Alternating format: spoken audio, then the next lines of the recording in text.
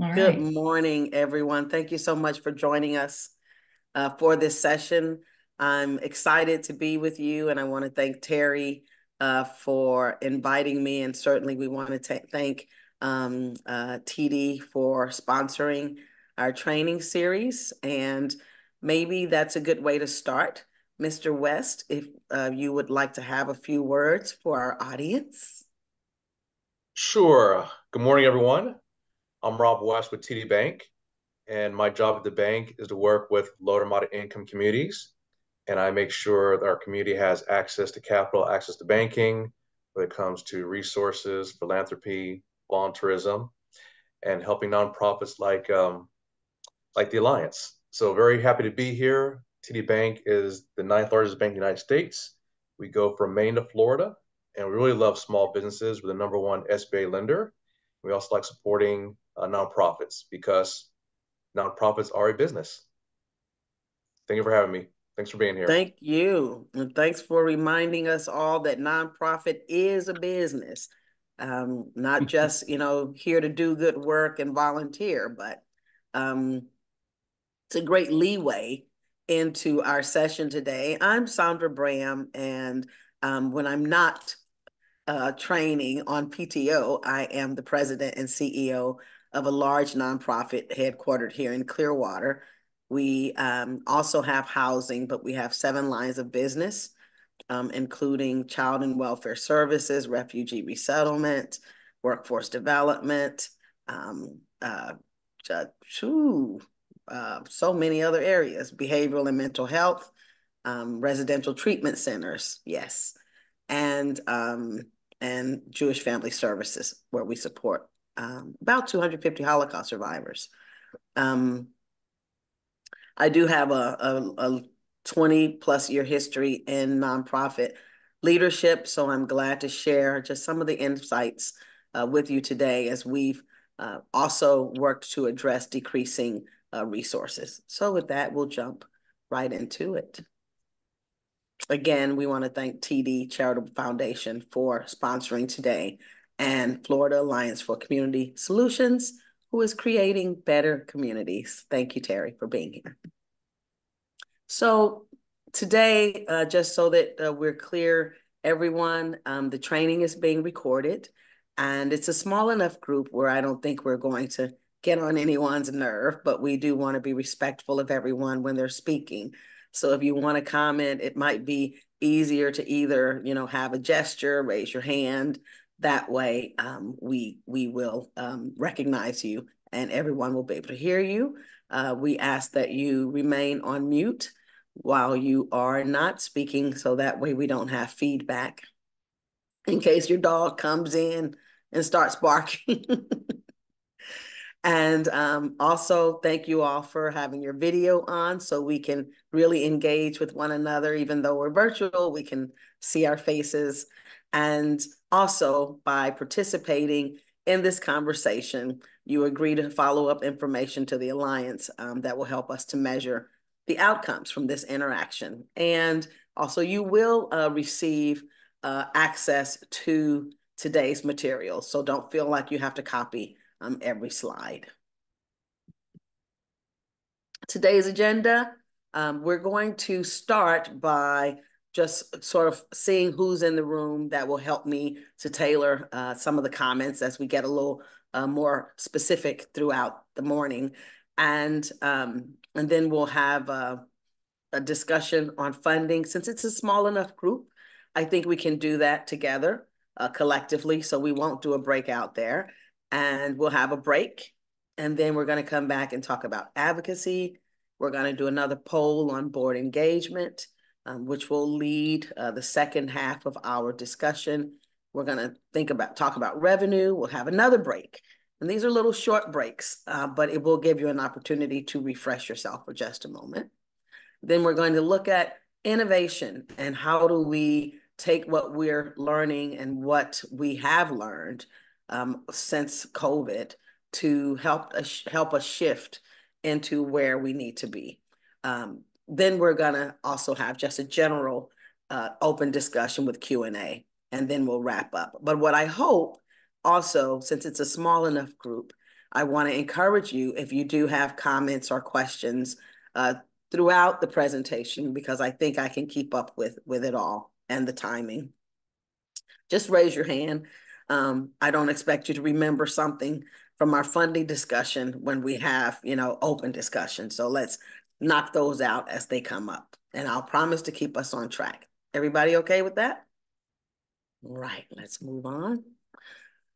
So I'm hopeful today that you will gain tools to better assess the cost of your operations and what does it really cost for you to do business.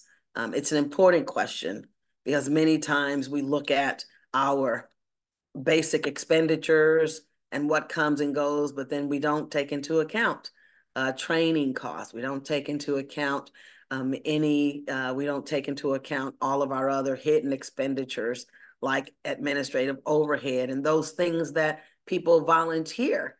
But if they stop volunteering, what is it going to cost us to replace that service? So we want to try to get a handle on our true operational costs as we explore resources and innovation. And then we're going to look at innovation, think about how we might begin to do that in your specific examples, in your specific places. And we want to brainstorm relevant opportunities that fit your model. Everybody okay with that? So what we want to do is we want to just start with who's in the room. And Terry's going to help me with a poll. And I will give you a second to get that loaded. What is your annual budget and how many employees do you have? Start with those.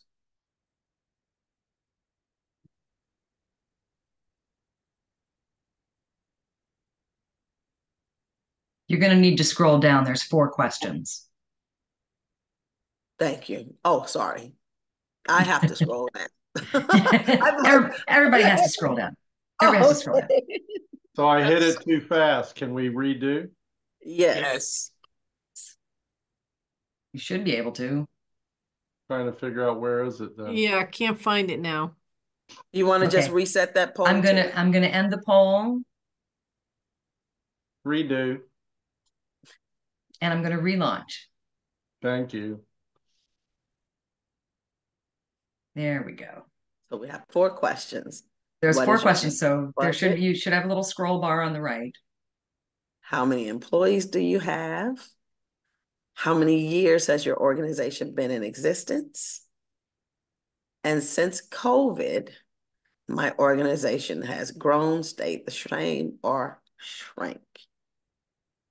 So once you answer those 4 questions, please hit submit. And Terry will let me know when we're all done. I think that's everybody.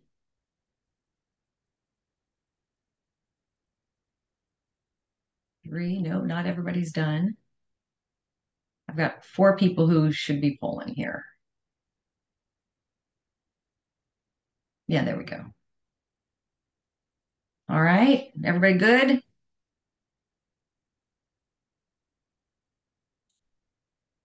And let's see what we got. So you got some results there? Yeah, let's see here. Wow, you all are each uniquely, wow. I did not expect that. That's remarkable. I did not expect that. So, wow. Okay, so that's going to be a little challenging, but we're going to make sure that we land in everyone's wheelhouse. So our size is completely varied from 1 to 5 employees, 6 to 10, and 21 to 30. Okay, so I imagine the 2 larger ones have the 21 to 30 employees. Great. All right, and then next, how many years has your organization been in existence? 10 to 20 and more than 20. So we have only one that's fairly newer.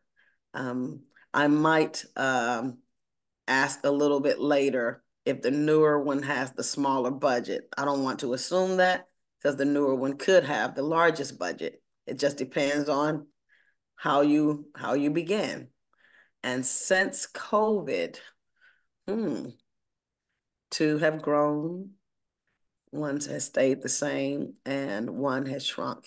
And even staying the same is a challenge because we've seen so many income strains with new demands for increased salaries and workforce flexibility. So we'll have an opportunity to explore those conversations, or just put them on your note if you want to discuss that during our open discussion. We will have additional activities, including, a conversation that we will have together, and I'll help facilitate that as needed. And we'll talk about our boards a little bit later as well.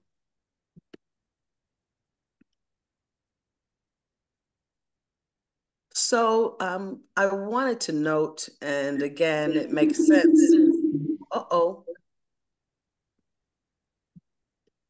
It makes sense that our priorities shift with the size of our agencies. And so we have the smaller agencies, and we have our medium-sized agency, and then we have our two larger ones. And so I ask, whose pet project is your agency? And I'm saying that because, and I want to be very clear what I'm talking about. Sometimes our smaller agencies have had a champion that ensures that they're always getting their funding, that they can stand and depend on these resources. But what I wanted to note was a recent article that was in a Hillsborough newspaper just last week, where the county was exploring these nonprofits and asking, why do we have all of these nonprofits on our county budget? And should we be funding all of these nonprofit organizations every year with the same money without ever asking questions? Did any of you see that article? Okay, Fran said yes. And it's raised the question where all of a sudden organizations that large and small that were dependent on county funding, in some instances, $50,000 or more, in other instances, a little bit less, but they've been dependent on this money for years. And now the question is, do we want to continue to fund this? And I'm not convinced that we should. So what hoops should we make these organizations jump through, number one, to find out how they're even using the money? And this is something new, because as we are dealing with declining resources, so are the counties. And you're hearing, Can I yes. ask you something? I haven't seen that article, and I've heard some nonsense like that over the last 35 years. But it's really twofold. One, I've never had a government program give us anything without a multitude of questions, paperwork, documentation. So whoever's being quoted either is totally clueless about the reporting requirements for the nonprofits they've been funding, or there's something very different going on in that area that the rest of us have never been exposed to. The other part is I don't know how many times I've heard, sort of on the more conservative side, folks go, well, you know what, these nonprofits, maybe we could get the for-profit sector to do it instead. And I actually saw that with OAA money years ago, where they said, well, let's just put this out for bid and let for-profit companies do it. And then we said, well, then let's please make sure that, one, everybody agrees on the unfunded mandates that we all do. And right. Second, let's define the pay scale for the employees who are doing this work, at which point the for-profit folks went away, because they're not stupid enough to do some of the things that we all take on and do because we're mission-based. I recall Walmart getting into the behavioral health business. Yeah. And I was shocked. Why would Walmart get into the behavioral health business? But, there was obviously resources to be made there, but they weren't held to the same standard necessarily that nonprofits, it's a different mindset. So when you're smaller, you're looking at questions of capacity, and we all have capacity issues. You'll see that across the board. Sometimes, we're looking at survival, board sustainability. So a little bit later, we'll have those conversations. Also benefits and staff, because if you're a $500,000 or less, those resources are harder to come by. And you're thinking about how do you grow a little bit in order to have more resources. And then we look at our medium-sized agencies, and we're asking the same questions about capacity, but we start shifting more to technology and finance and hiring up. And I say hire up, meaning, who are we hiring? I like to hire up. So when we have vacancies, because we're looking at growth, I often will look to hire people that I hope have a lot more going on than me in areas, especially in areas where I am lacking. So I'm always looking to hire people that I think are smarter than me, because I want all of those folks to help us grow, and they do. And sometimes, when we're at the top, it's a little more challenging with organizations who, may be not necessarily wanting to hire someone because, you have rumors like, oh, they want your job, or, but the truth of the matter is when we hire up, our agencies are all better because of that, and we grow. You're also probably beginning to deal more with legal issues for your medium-sized organization. I know it's certainly an issue for our larger organizations. And you're probably in that space as a middle organization, just looking for wiggle room. Do I have just a little extra resources that I can put toward this? And do I have a little extra resources to put toward that? With our larger organizations, generally, many times the wiggle room, you've got a little bit more wiggle room, which may have helped you certainly get through COVID, because you have some flexibility in staffing and how you might utilize your workforce. These are just generalizations. They certainly don't apply to every organization of every size, but they're general enough just so that you can kind of see the point being that different size organizations are dealing with different issues.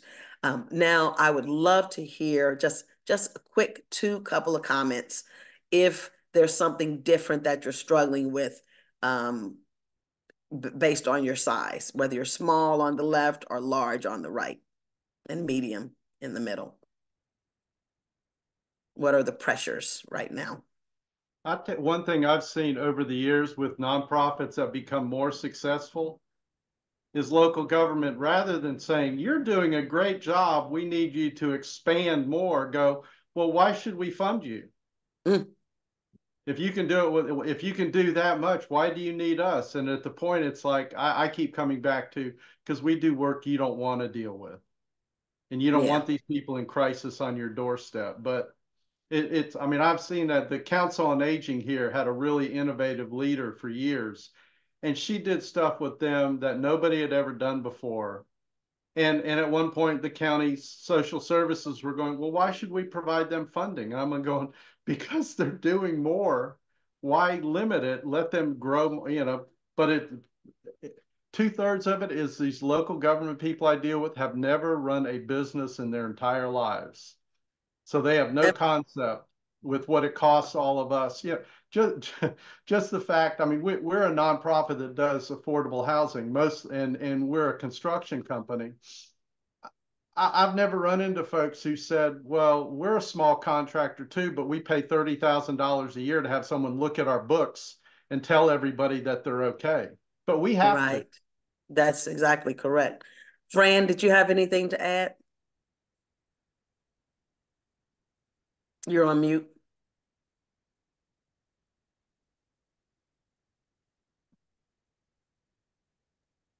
All I can say is yes, yes, yes, to everything Bill said. It can be extremely difficult. But you add on top of that that we're very dependent on beyond the local governments. We're also dependent on, foundation or institutional support. And during COVID, after COVID, a lot of their priorities changed. And without any warning, without any and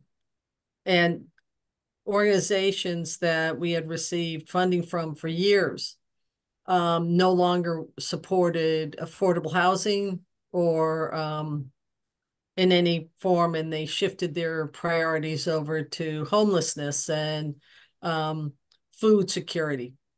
Wholeheartedly agree, absolutely, but it didn't need to be an either or. It could have Right. been an and Yeah, instead. the And housing first model.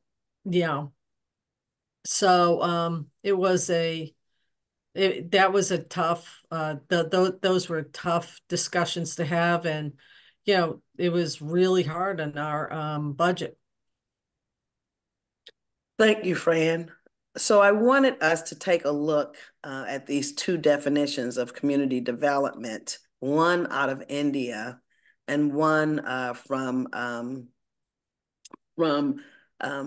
a website. So number one, I underlined what the focus is. So if you look in India, and they kind of are the same, but there's a lot going on in these definitions of community development. And certainly, whether it's, promoting democracy, environmental sustainability, feels a little different there in India, the way they define it. But when you think about social equality and organizing and educating and empowering people and fairness and access to jobs, you look at us, quality of life, which could be access to jobs, education, all of those things. It's this huge collective effort to have stable communities, which housing, of course, is key to, and community development. And I wanted to know and just paint the question, are we trying to do all of these things in our organizations? Number one, are we mandated to do all of these things? Or are we choosing to do some of these things or all of these things? Or are we really focused on just one thing or two things that's core to our mission? Most of the time in nonprofits, we find ourselves, trying to do all of these things. And you certainly, there's room in this area of community development, housing development, ensuring, that people have places to live, sustainable neighborhoods. It makes sense that we're doing all of these things, but do we have the resources to do all of these things? No. I mean, we No. all, I think the housing partnership is an example. I mean, we all see the need to help somebody. You've got to look holistically at it. And so you can't really look at someone and go, and I had a board member who was a psychiatrist. He said, Bill, he says, I can use medication, I can use therapy, and I can send them home and they're feeling pretty good until they get to the house and it's raining on their bed. He said, all my work goes out the window. I've tried that. The housing partnership sort of has three programs. We create and build rental housing, we build first-time home buyer homes, and we run a home repair program. And in all of it, I've said, as much as I'd like to deal holistically with our clients, we can't find the resources to do credit counseling for every single one, much less do the social service. So I'm always saying, especially with our renters, I just want to be a decent landlord, but somebody needs to provide case management for this person. And then what you end up dealing with is all nonprofits, depending on their fund source, has some kind of a prioritized list. Even within housing, weatherization says you have to use high energy bills first. The SHIP program says first come, first serve. Someone else may. And when you sit there and try and say, how do I put all these pieces together? You have to violate somebody's priority list. And we've gotten written up before because, well, we didn't stick to the priority list, but the same family got all the help we could offer them at one time. It made more sense. It was more efficient. It was more productive. But I was told, well, you shouldn't have helped them until after you got through the, I said, but I had this money and it made more sense. Everybody's got their money in silos, and it's really hard to get anybody to think outside of that, especially the smaller agencies are much more susceptible to being afraid someone else might take over if I say I can't do that or if I shouldn't do this. But it's the game we all play, and the worst part of it is that we never get a contract that's more than good for 12 months. No, nobody in America runs a business with a business plan that is only 12 months long. But every single contract I've ever seen doesn't guarantee us work past really 60 days.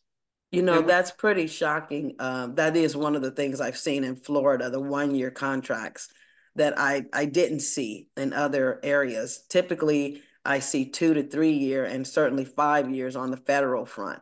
So the 1 year contracts in Florida is a challenge, and I think that's part of this where we have to get when we get into this space where we'll be talking about partnerships is if you're trying to do all of these things and you don't have the resources to do them all, you really have to begin to ask yourself, where should your focus be, even though individuals may have gotten accustomed to getting things that you've provided in this space. We have to make tough choices right now. And you have to ask yourself, do you have the resources to do all of these things? And the resources are not just the financial resources, but do you have the human resources to do all of these things as well? I think Anita also has a question. Anita, please.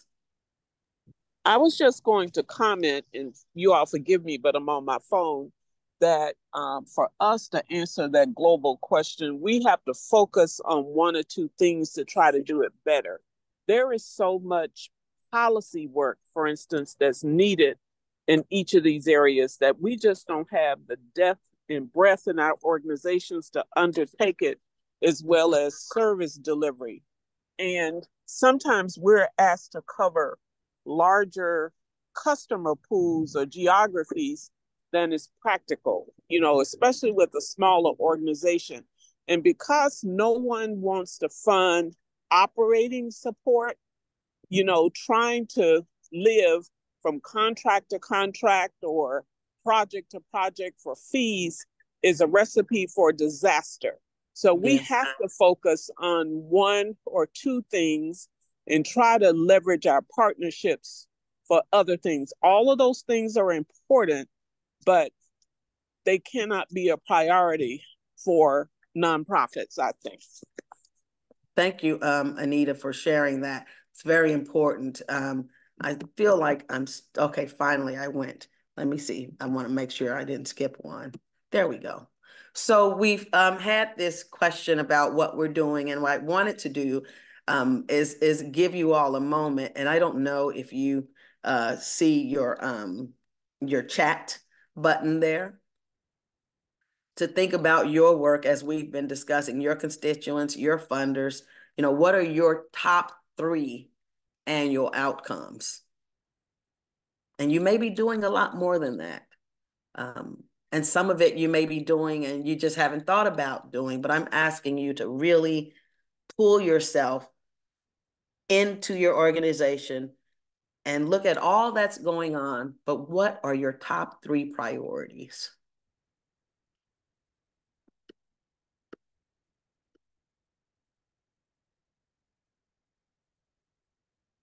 Let's see what's coming into the chat. Number of homes built and sold.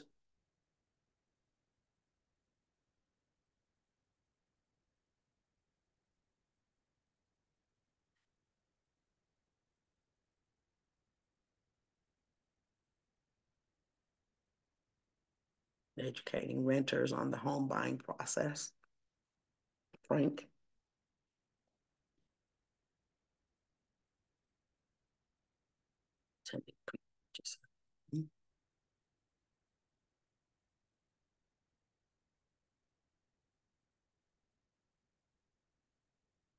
Number of homes rehabbed or rentals.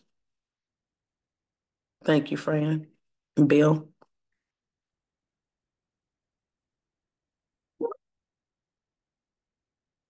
Okay, thank you for that. Those are there, and as you all can see from yourselves, they overlap a lot. So there is a great deal of focus, but you may be doing other things outside of this. And I'm going to challenge you to look at all of those other things that you're doing or that you may be doing. And do yourself maybe that list down the middle of this is what we're mandated to do, and this is what I do because it's a good thing to do. It's nice to do. It feels good to do. But as we talk about resources, we're going to have to think about how we may have to wean ourselves from some of that, because at some point, and I don't want to get too ahead of myself, but this advocacy piece is really strong, and it also takes resources to advocate. So we're going to have to think about where we are putting those resources. Thank you for that. If I could just interject, Sandra, yes, please. At those, and for us, it's the number of people that we serve. So I mean, we have a membership base, and so we have people on this call, and maybe on another call we have like the executive director and a couple of board members. So we have to really keep track of the number of people that we're serving, and and hopefully that they've learned something from that interaction. But some of those other things, and they are policy related. We don't do community organizing, but we do belong to nonprofit votes. So, so we're constantly sending things out to the members, just, like, hey, by the way, it's an election year. If you're not working, about getting out the vote, here's some resources, so it's not something that we have to do. Got it. But and we don't get paid to do it, but it's something that we believe is organizationally, we believe is important, because how can you build up a community if the community doesn't participate in their own future? So encouraging our members to encourage their residents to participate in these kinds of activities is important. It's an important piece of what we do, even though that's the core of civic engagement. Nobody gives us $50,000 a year to do that. Thank you for that. But then you also, you may have, let's just say, you have organizations like the United Way, for example, that puts on all of these taxing, tax preparation institutes is what I'm looking at this time of year, where people can go and get free help with tax assistance, and they have resources to do that. And this, voting piece, that's the center, right, of civic engagement, is ensuring that people know that they can and that they have a right. And that's the beginning, right, of the whole American dream, is that right to vote, which leads to all of these other rights that we have. But I wonder also, as we think about these things, are there opportunities to, to join and partner with organizations like the League of Women Voters, for example, or other nonpartisan groups that you can say, here are our members, and this is what we send them every year. Can you add them to your list to remind? I'm just kind of, these are the kind of things. No, and absolutely that's what we do. And I believe that that's what a lot of our members have to do, as Bill was saying, to provide those wraparound services. You can't, the goal obviously is to, envelop the family in whatever services they need. But the reality is that we can't do it. And so if individual members, like, we have partnerships like Nonprofit Vote, the Florida League of Women Voters. I don't prepare any voting materials. I get them from those other entities, and then I share them with the members. So, so I think it's I wasn't being very clear, but I think our members have to do the same thing, because they're like Bill's concern is to get the house and get the person in the house, but the person needs a lot more stuff. And so, Right. as a good community person, his organization says, we'll go here for this, or we'll bring a person in that can help you do that. So there's a real need for our members to be aware of and to utilize other resources within their communities. But Thank you it's for that. Go ahead, Bill. when when you talk to nonprofits about advocacy, especially related to anything to do with elected officials, people start to get very shy because they don't want the wrong person to be punitive if they get in. I had I had a job in 1982. I worked for a voter registration project, and I ran a voter registration project in Ohio that registered people to vote who were on food stamp and unemployment lines. Totally, had no interest. We were not at all talking about who was running for office.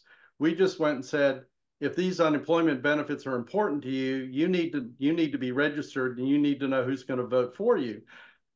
My job was to go around and talk to nonprofit groups and get them involved in voter registration drives with the sense, if you give us time to register these people, we'll give you the list of all the folks that have been registered so you can use them for your own get out the vote and everything else. Mm.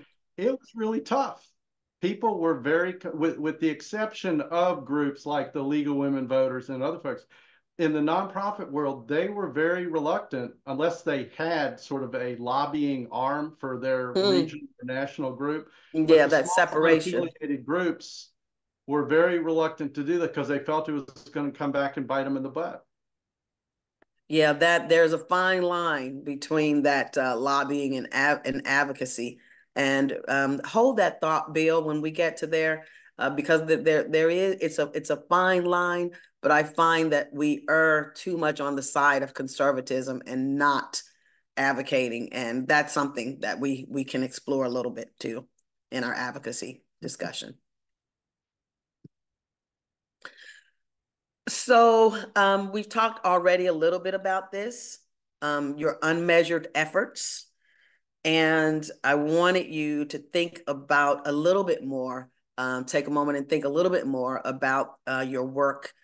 Some of it's already come out, the advocacy part, like the get out the vote for your constituents. What do you do for your boards? What do you have to do for your funders? All of these things that are not necessarily measured, but you have to get them done. So I would like for you, if you will, to take that same opportunity and type in the chat some things that your agency does, resources that you spend toward non-mandatory things that don't significantly contribute to your primary measured outcomes. So take a moment to think about that. And then you can start building the chat.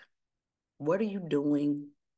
All of this stuff that you're not mandated to do, but you have to do, or you're doing it.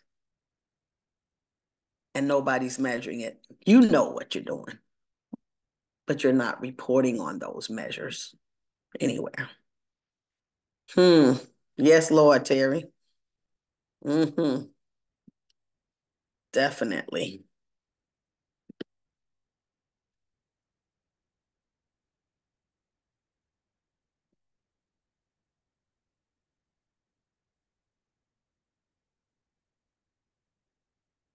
Staff training and professional development.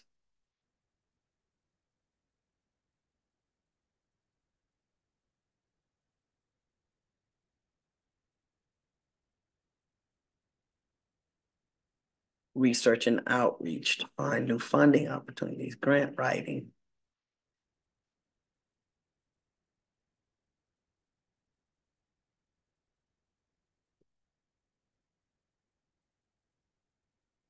Resources go to care and feeding of our board. Oh, you're breaking my heart, Anita. Oh my gosh. Under research.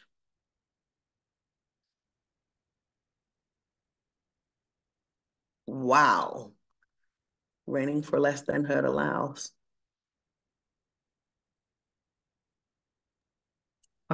Getting quite a list of things here, aren't we?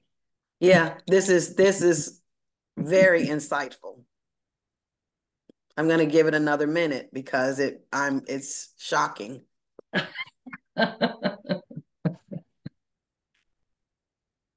I could go on this all day. I'm going to mute myself. Wow. Strategic planning. So while that's building, because clearly there's some significant stuff here. So I want you all to take a look at this list, scroll up and down, see what you see.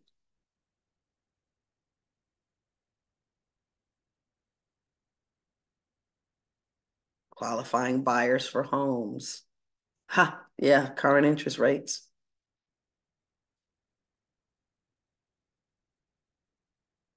Kiss and mini wrong. I need the prize. So let me hear from Anita. Before you start, Anita, I want you to know you're in good company and there is hope, because my board was self-described and it's a different board now. But when I was hired, they told the stories about being a cake eating board. And I want to talk a little bit about that. You know, all of these subjects are very intentional. We have discussions scheduled about board engagement, and we'll get more to this. But let me hear from each of you on what you're seeing and what this is saying to you. Any thoughts?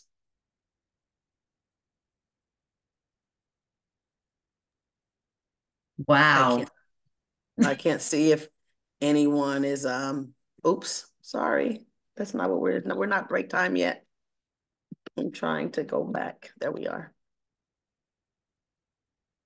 Can you unmute yourselves and let's have a conversation about this?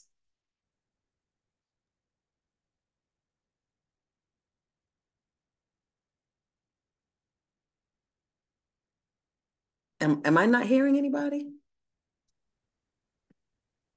Go ahead, Fran. Um, Bill said it before about the unfunded mandates, and in some ways it does feel like we have all these unfunded mandates because the perfect example is we have to do these exhaustive audits every year, but it's not just the independent audits. Every 3 years, we have HUD that comes in and does an audit. Every 3 years, we have NeighborWorks that comes in and does an audit. The local jurisdictions, one of them just came in and did an audit, and it's incredibly time consuming, with all of the different reportings and all the different just information gathering in the different formats that each one wants to see it in, right? It's just, it's exhausting. And, but it's a necessary evil that we have to live through as a nonprofit. And it's, we can't provide the service or meet our mission without the funding that is provided that comes along with all of these additional mandates. And I would love to find the secret sauce of how to fund all of that work so I can use the funds that I receive for them, exclusively for the purpose that they were given to us. But, I have to do all this. I have a full-time staff person. We're a tiny agency, but I have to have a full-time staff person that does nothing but billing and reporting. And it is a full-time job. It's not an entry-level job. You have to have No, somebody that definitely actually not. knows what they're doing to do that work. Well, you know, and we brought up earlier the impact since COVID with paying people a fair Oh, wage. yeah. Nonprofits have a terrible reputation of saying, I've got great people who work and they work for less than anybody else around.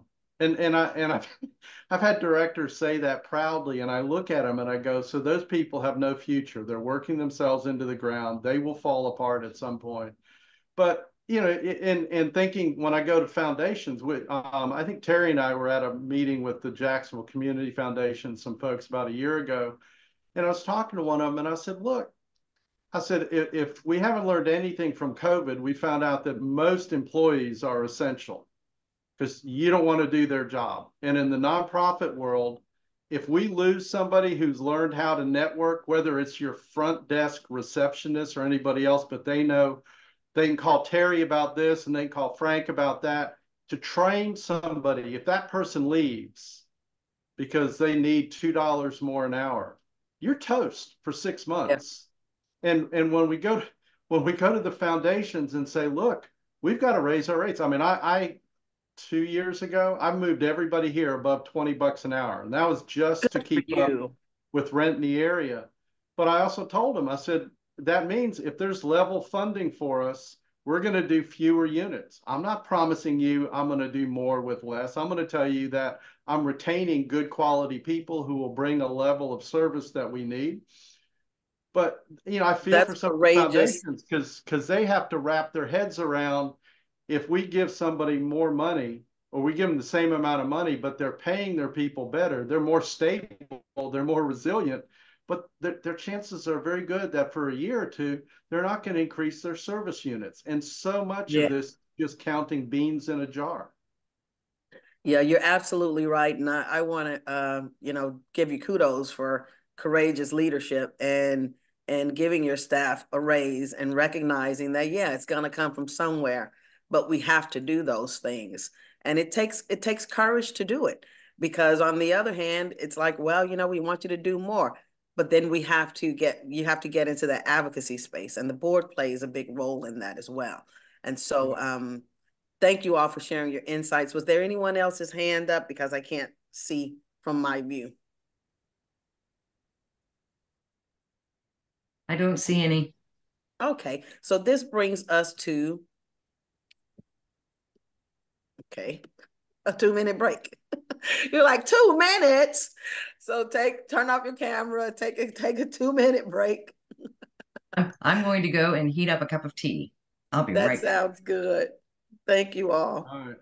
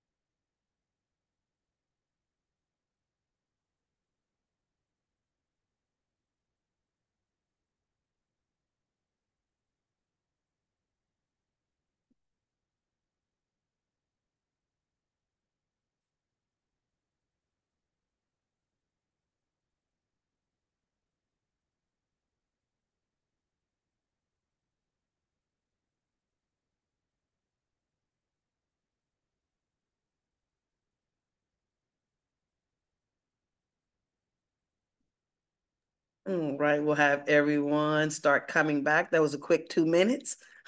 Amazing how fast it goes, isn't it? It really is. Hopefully everyone is back.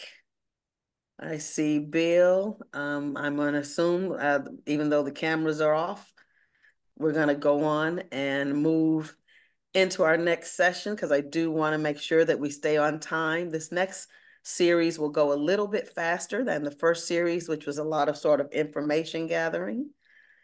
Here we go. So let me get back to sharing.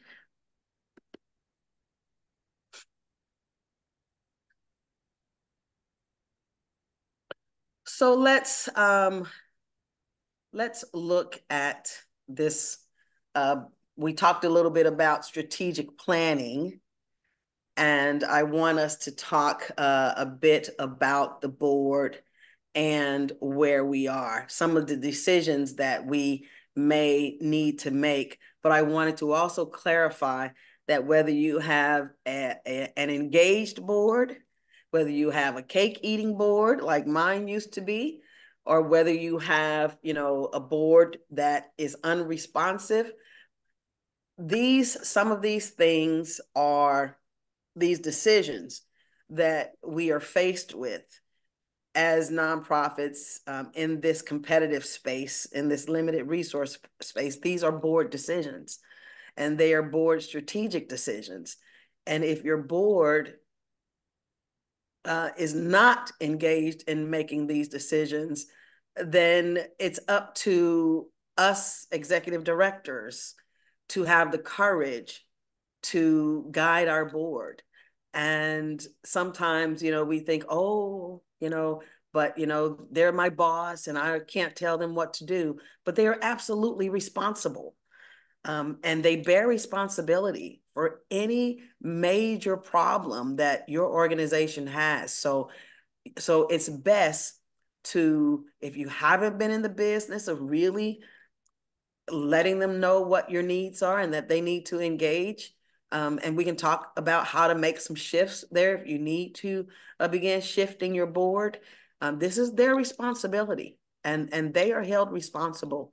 That's why their name is on. That's why their name is on the organization's documents, as far as the authoritative party with fiduciary responsibility. So we've asked you how many of you have grown, and two have grown, one has stayed the same, and one has shrank. So I want you to think about, if you're staying the course, this is a decision where we are right now. You're either going to stay the course, you're either going to, grow, or you're going to, die on the vine, so to speak. So, but whatever happens, these are board decisions. So you have to think about how much is needed and increase resources to stay the same. If you have not figured that out, or if you have not begun to put pen to paper, especially if you shrank, how much have you shrank? You can start with that number. If you were 1.5 million and now you're 1.2 million, then you're already $300,000 less in size, in scope, in capacity than you used to be. And then you add an amount of inflation to that.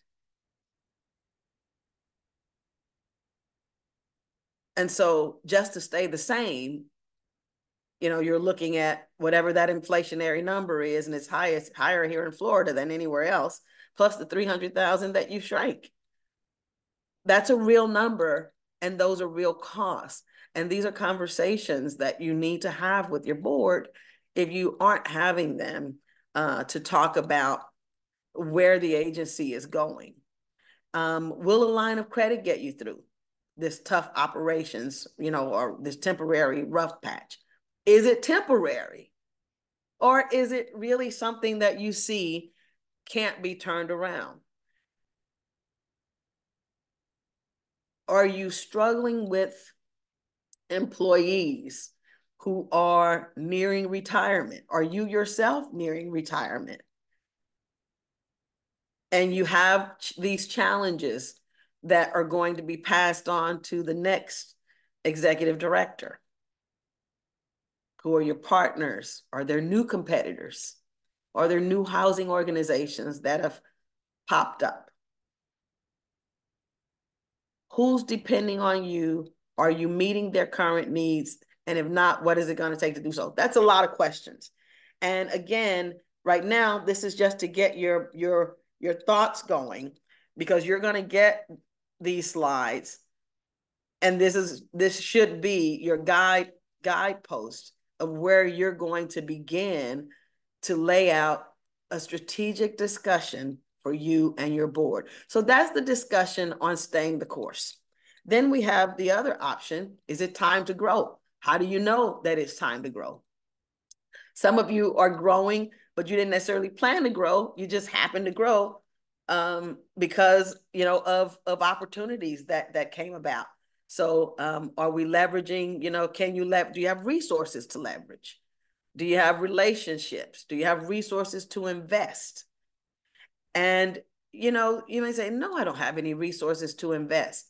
Well, maybe you do have resources to invest. Perhaps you have resources to invest if you're spending resources that are not measured in some area, because that's real money. And sometimes you have to ask yourself, is this the best place for this money, or is it time for me to invest? We had a program that was losing anywhere from $200,000 to $400,000 a year. We're a pretty big agency. And our 7 lines of business are almost like smaller nonprofits. And the programs, in some cases themselves, can be their own nonprofit. In this case, it was losing $200,000 to $400,000 a year. And without getting into all the details of this, I'm happy to have conversations with you all after the fact. I'll share my email and contact information. But the gist of it is that when me and the board, when we had a discussion, and after years of giving it the opportunity, because we gave it a timeline, if it's not going to work, we're going to cut our losses. Because when you're losing $200,000 to $400,000, but that's $200,000 to $400,000. That's real money. That if I don't have this program, I can invest that somewhere else. So when we closed that program, we began to grow. And in 4 years, we've almost doubled our size. That's unheard of. But it started with that very challenging, difficult decision to stop doing something that was never going to cover its costs and shifting those resources to do something else. Larger agencies, is there an opportunity to acquire a smaller organization? Is there a legislative sponsor itching to make a name or a legacy for themselves? This goes to that advocacy piece. You know, we have legislatures who will invest in a program because they want their name on it. They want a legacy. They want something to leave behind. And we have several of those. And I can talk to you about those also. We don't have time to go through all of that today. But there are legislators out there who want to make a name for themselves and would love to do that by naming something, you know, or other, something that you're doing to do that. Terry, I'm going to ask if you see any chat things that I should answer to let me know, because I'm looking at a view. You can't see that. You're not, no, I don't have anything in chat. Okay, I see there's nothing there yet. Great.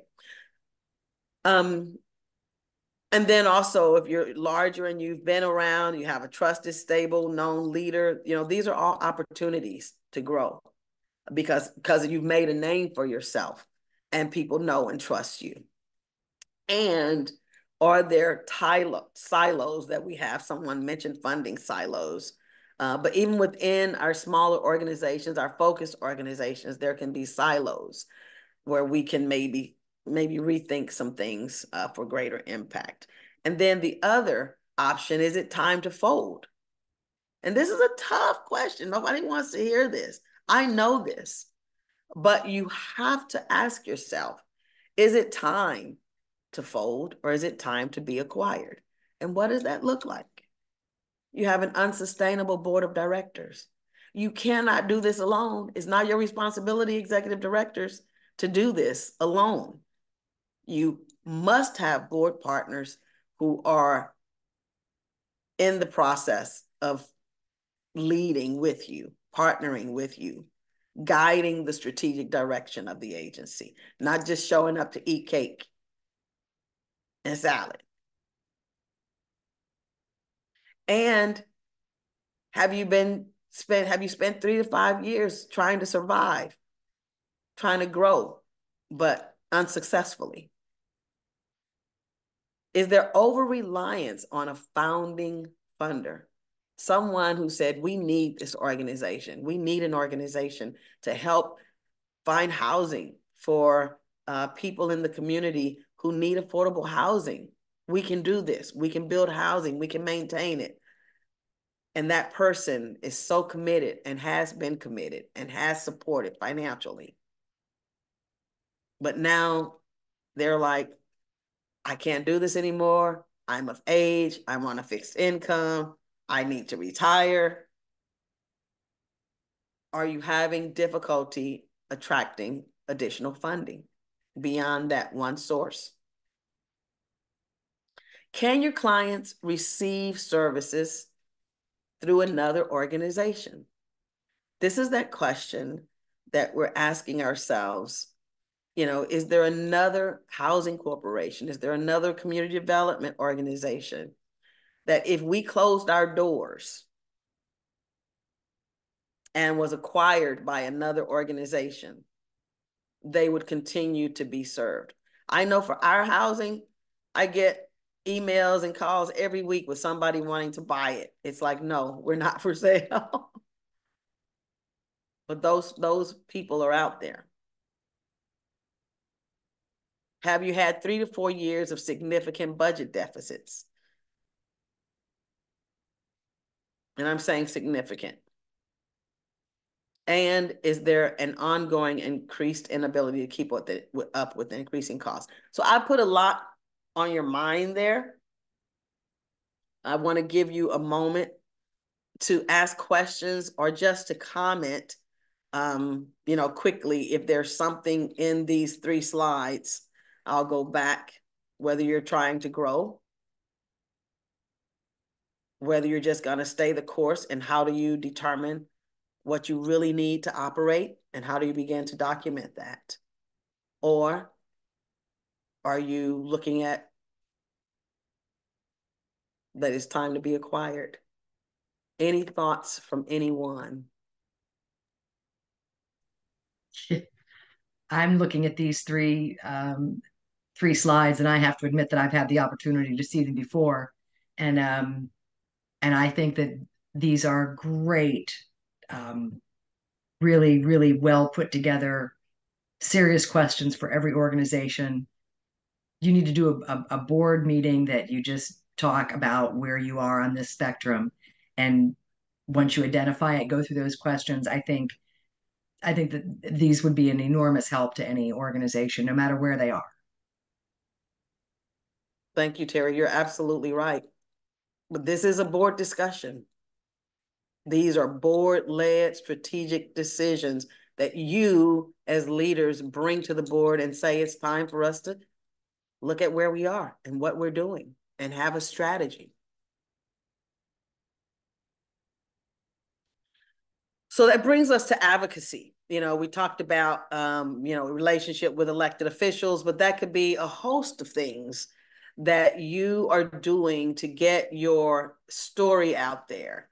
You may have that, you may have in a sea, in a sea of, horses, you've got a zebra, right? That board member who's invested in your agency, who also supports political candidates, maybe you have a board member of means And if they are, they usually are supporting political candidates.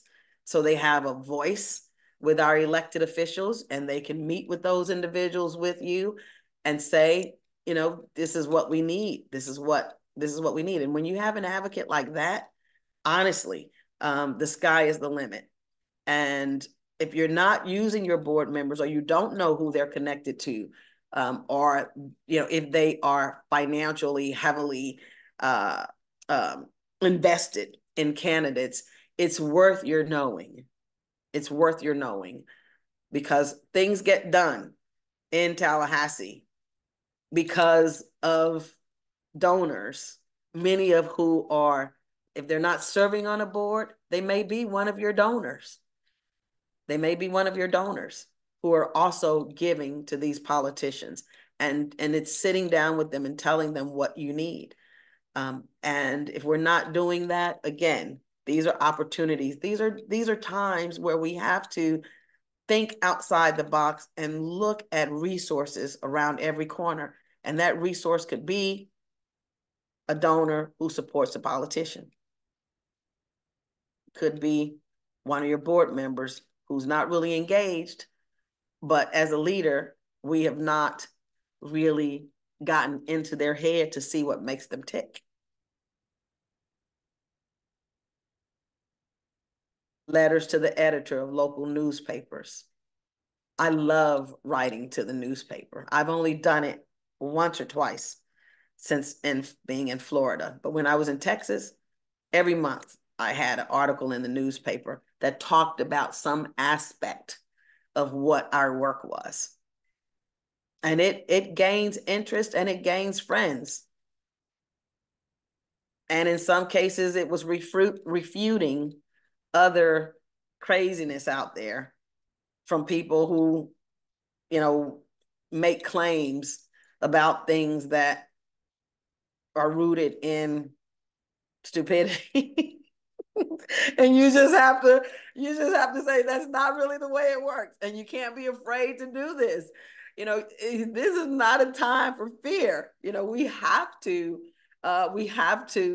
learn to advocate, and this advocacy thing could be a whole workshop in and of itself. But these slides again, you will get. Sorry. I also want to encourage you to look at the resources. You know, many times we're a member of organizations, but we don't spend a lot of time on their website. And I spent some time on the Alliance's website, and I really think there are some incredible resources there. And I went down wormholes to see what other training is connected, what other educational, what other resources, grant things are there. I hope you're using that. If you've not visited their website for a while, I want to encourage you to do that. Oh no. Oh, that's Rob signing off. Okay. He can sign off. Thank you, Rob. All right. I'd like to just point out too, you know, thank you for that, Yes. Sandra. We really, Vivian and I spend a lot of time on the website, but I also encourage you to visit the NACITA website, because they've been doing with the Urban Institute and some other partners, they've been publishing some studies of our field that haven't been done in over 25 years. So this is new data that they're turning up, and it's all about, you know, the financial operations of nonprofits, you know, who they're serving, how they're serving them, where their money is coming from, the size of the organizations, the number of, you know, I mean, there's some really good stuff there. And then the other place that I would refer you is to the Florida Nonprofit Alliance.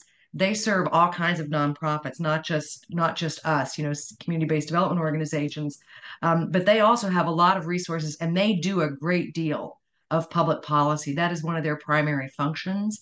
And so when you get our newsletter and you see policy stuff in there, that's coming off very often from the Florida Nonprofit Alliance, because they do in fact have the resources to, as part of a national network of the National Nonprofit Alliance Network. So they track both state and federal policy. So if you don't, you know, I mean, I try and make sure that you get this information, but you know, in that 10 minutes that you have every day that where you do nothing, go and explore somebody else's website. You might be surprised and amazed at some of the stuff you can find. These are There, also opportunities with these reports. Thank you, Terry, especially the ones that she was mentioning with NASEDA. These are opportunities for board education. Your board needs to know this stuff. And so pulling down a report, putting together a little short presentation and saying, hey, members of the board, we're going to do something a little different this month or this quarter, depending on how often you meet. I want to give you an updated look at the sector and what we're doing. Educate them. They need to know. And then that lays the foundation for all these other conversations that you need to have. So let's look at board engagement and resource development. We're going to launch our next poll. So this poll has 5 questions. So don't you'll forget want to to scroll down. again. Yes. You know, how often does your board meet? Or are they involved in fundraising? Or are they involved in advocacy? Is your board aware of your financial challenges? Really? How transparent are you with your board regarding your future fiscal outlook? And you've got 3 answers there, 3 options. And we're not going to call anybody out on these. These are anonymous. They are So anonymous. please be honest with yourself, because this is going to help us. It's going to help you. It's going to help your colleagues. I don't think Anita can play because she's driving. But it looks like Okay. everybody has participated, so I'm going to go ahead and end this. All righty. And I'm going to share the results. So what have you got, Sandra? Okay, I've got, how often does the board meet monthly? 67%. So most are meeting monthly, and 1 is meeting quarterly. So that says to me that there's, for most of you, sufficient time and engaged opportunity to engage the board in some of these bigger questions and discussions. Is your board involved in fundraising? 100% no. Okay. No surprise there. So that's an opportunity. That's a huge opportunity. How do we get our board involved in fundraising? They absolutely should be. And that, you know, and I know it's housing, but all this other stuff that you're doing that's not mandatory, but that you need to do, you know, how do we get them to vote? How do we get them educated? How do we, you know, do these other things to have our residents have community? Fundraising absolutely undergirds those things. And there's a whole population of folks who do want to get involved and who want to help raise money. But it may be, again, I should have asked, is your board term limited? Because I found on housing boards that they rarely turn over. And that's a challenge. Because you don't have enough time to go out and recruit more people or do it well. And I mean, I'll admit, I'm intimidated trying to build a more functioning board. I've always sort of had a perspective. There's 3 kinds of boards. There's one that goes out and helps you fundraise, you know, meet all the fiduciary requirements. There's one that wants to know why you bought 6 boxes of pencils when you only needed 3 this month. And then there's another one that pats you on the back and say, go forth, do good things. Please don't bother us. And I've kind of always tended towards the third one, just because it lets me do things more on my own. But it's after 25 years, it's not a great track record. It really is not, because And at some point you're going to retire, Bill, and oh that yeah, board is not going to be ready well, to neither is hire my your staff. replacement. My staff, no one wants my job. Well, See, we I need mean, to you know, talk. you know, I brought it up with the board before. About 5 years ago, I had a little bout with cancer, and it's all gone, all got cleared up and stuff. But it made them sit down and say, so what if Bill gets hit by a truck? And my board president says, well, you need a second, someone who can work right there with you, learn the whole. And I said, that's really nice. I said, I got to figure out where the money comes to hire a second. And I've got to have enough money to hire someone who really is going to take seriously what we do. It can't be like an entry level position. And so we've been sort of stuck in that little circle of what do we do? And I have stayed away from fundraisers. I don't want to do golf tournaments. I don't want to do car washes or cooks bake sales or marathons or anything like that. Because every time I see nonprofits doing it, it sucks in their staff time into Yeah. doing it. And I've got to sit there and say, we are so sort of lean on the admin side that if I pull somebody away from doing something, they were doing a job that brought money in or qualified someone to bring money in. And, you know, if I make $20,000 on a golf tournament, that's not a heck of a lot if I lose somebody for 30 or 40 hours over a 2-month period. You're right. I am, and there are costs to fundraising, and we're not going to get into that here. That's a whole nother conversation. It's just, the board should be involved at some level of helping to raise money to fill gaps and to help the agency become innovative. And these are conversations that you have to ask yourself, and you can't be comfortable with them just letting you do your thing. I know it's comfortable now because you've been doing it for 25 years, but your organization is going to be in trouble, Bill, when you leave.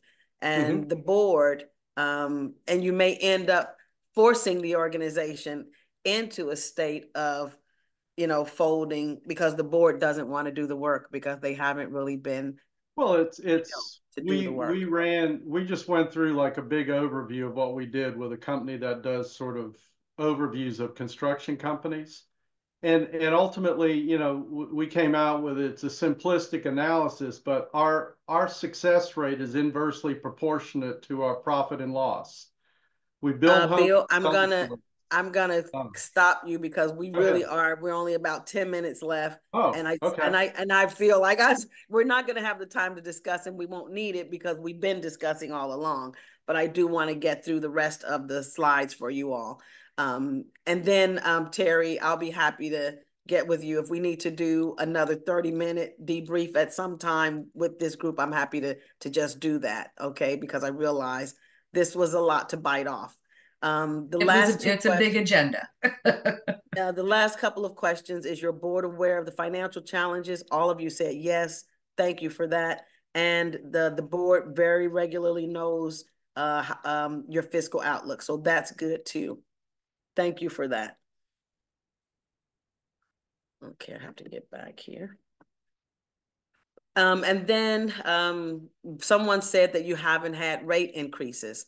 This is really something that you have to do. I know that it's a difficult time to talk about rate increases, but your organizations are partly funded, by, the cost that you get to run the organizations and what comes in off of the rate, off of the rental rates. And you can make the case because your rates haven't increased in so long, that it's time for a rate increase. And you don't have to go all the way, right? But you can go part of the way and begin that process. We had to do the same thing recently, and it made a huge difference. We were losing resources on our housing, and we finally said, we can't make this work, and we can't do the maintenance, and we can't do all these other things that we need to do if we're not, charging the right price. And so I'm just going to encourage you all to do that. I'm not going to go into this deeply. I just want you to know that if you want to consider, if it's time for you to consider being a part of another organization, a merger is basically where two nonprofits come together and they create something new. Whereas an acquisition is the one acquiring keeps its identity, scoops up the other one loses its 501c3 and becomes a part of the larger organization. And we did that with an organization just a couple of months ago. I've got a few more minutes and I want to share what this looks like. if you all are thinking that you want to be acquired, it's not an easy sort of like, oh, we love each other, let's just get together. I want to show you a roadmap to what this looks like. And I'm going to pull it up very quickly.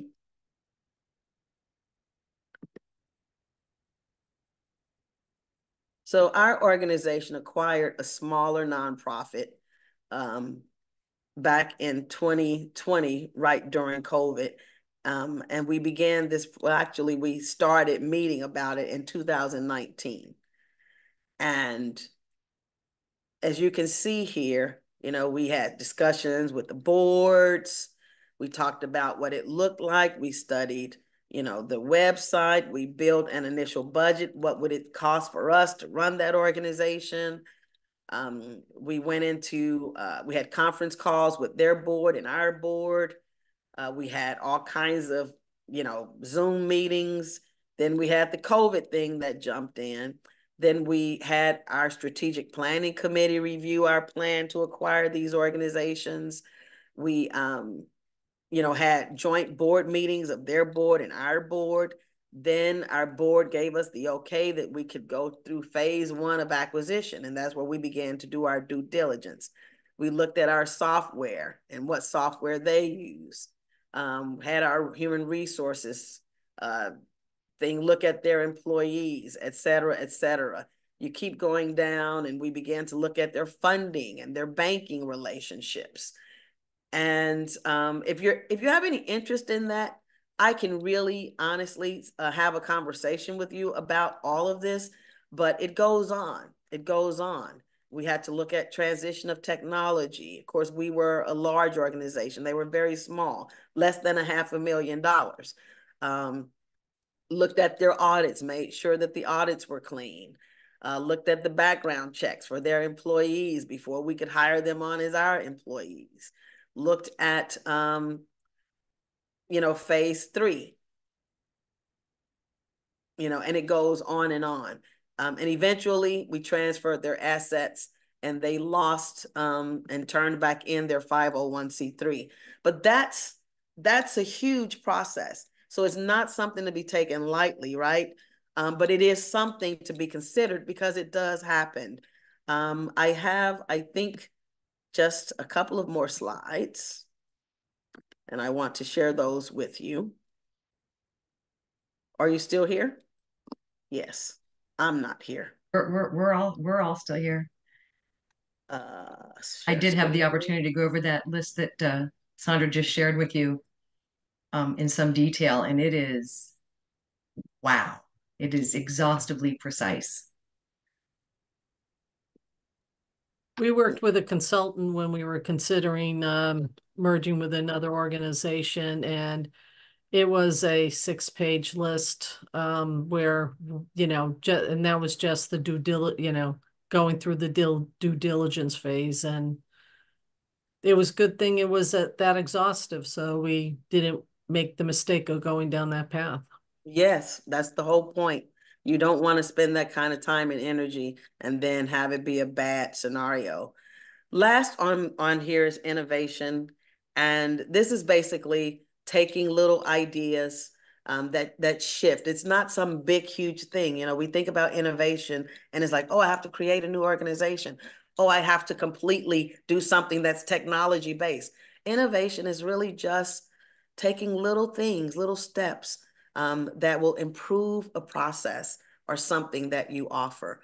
And so I want to encourage you to think about, where you have low-hanging fruit. Where do you have ideas that will improve your goods and services? Hey, in this case, if you haven't had a rent increase in 5 years, 6 years, 10 years, that's low-hanging fruit, and that would be pretty innovative. And you may be surprised what comes out of that in the way of additional capacity to operate. I'm so sorry. I feel like I just rushed through that innovation. Oh. I'm so sorry, Terry. I feel like I did a terrible job. No. It's just the whole point of this was not just to present information, but to give people an opportunity to share their concerns and what they're going through. And so, folks, you're going to get the presentation, you're going to get a recording. I am using artificial intelligence, which is going to summarize the meeting for us, which I will review and see if it's actually any good. Um, but no, Sandra, please don't be concerned. It's a lot of stuff to cover, and there was a lot of good conversation around it. So what I would like to do is to launch a final closing survey, and while I launch that, there's just 3 or 4 questions there, 5 actually. So take a minute and please complete that for me. But if you've got any last questions for Sandra, we've got a couple of minutes left. So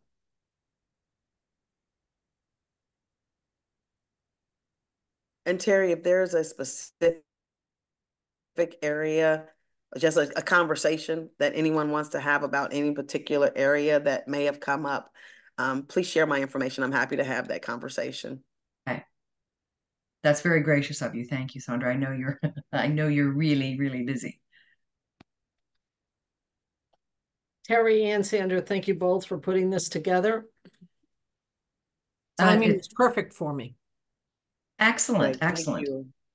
It's if you were at the summit last year, Sandra did a similar session at the summit, and it was just so well received. And this is just it's such an enormous issue for us as the Alliance, as well as for our members. And and this is not something that we can just sweep under the rug and pretend isn't happening. I was happy to see that everybody is telling their board the true financial story. Yes. That makes me feel good. Me too, Terry. It's so easy to hide things. Mm-hmm. Well, thank you all for your patience and your time today. I realize I can be very ambitious and think about the agenda, but I'll make adjustments for